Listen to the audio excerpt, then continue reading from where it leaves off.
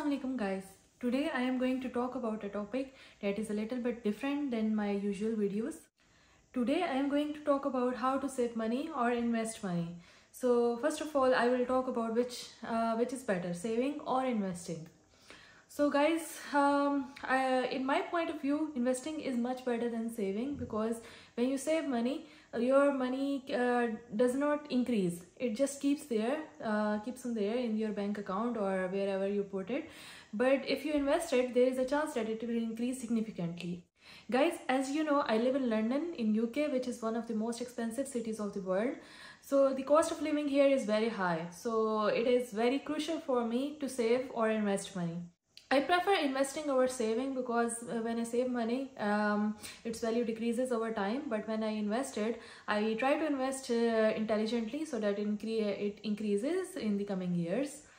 There are a few different ways through which you can invest your money. There is real estate, but the investing options like real estate requires a lot of money that you might not have at the start of your career when you are when you have just come to the UK. So it is important to know about the other small things that you can do or other small investing options. For me, it is investing in stocks. There are other options as well, like some people like to invest in cryptocurrencies like Bitcoin, but these are just not my thing. I think that the cryptocurrency market is very volatile, and I wouldn't risk my capital in that kind of market. So why stocks are better options than cryptocurrencies? Well, in my point of view, the cryptocurrency market is very volatile, and it can go from here to here and from here to here in a blink of an eye. But on the other hand, the stocks work on some mechanisms, like it works on how the company that the stock belongs to is growing or it's decreasing in value. So in my point of view, stocks are a much safer option than the cryptocurrency. Living in UK, how can you invest in stocks? Well, there are a few apps that you can use. For example, if you want to invest in the stocks of the UK, there is an app called Free Trade, which I have used in the start, but now I am using Revolut. Revolut actually works on the US stocks. I trade in US stocks because I am better able to understand them. But it all depends on you. What do you understand better, and it all depends on your research.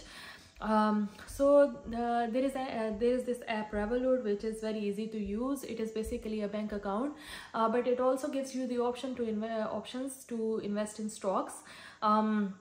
It actually also gives you the option of investing in cryptocurrencies, but I mostly invest in stocks. I avoid the cryptocurrencies as much as possible.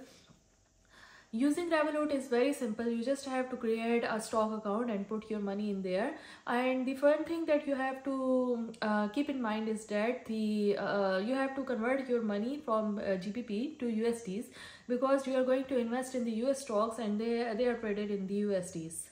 Next, you can select from a variety of stocks that are in there. For example, you can select the American Airlines, and then you can research about it, like how it is growing or decreasing in value, and then you can invest it. So it all depends on you. It all depends on your research, whichever stock you want to invest in. But in my point of view, you should definitely start looking into it. You should start investing right now. Even if you have only 50 pounds or 100 pounds spare from your monthly expenses, you can still invest those, and maybe over the time of a few months, you will be able to earn a little bit amount on them. And it is also a good idea, because then your money will be kept safe. If you keep your money in a savings account, you will most likely use it when you want to buy something new. But if it is invested in something, you might not actually take it out to use it on a new pair of shoes or a new jacket or something else. So guys, I think you should definitely start investing right now, and this is a very good option that you can avail. and I will add the Revolut link in my in the description of this video, so you can use it to create a Revolut account.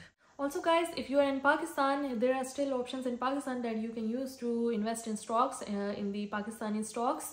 Let me know if you want me to make a video on that.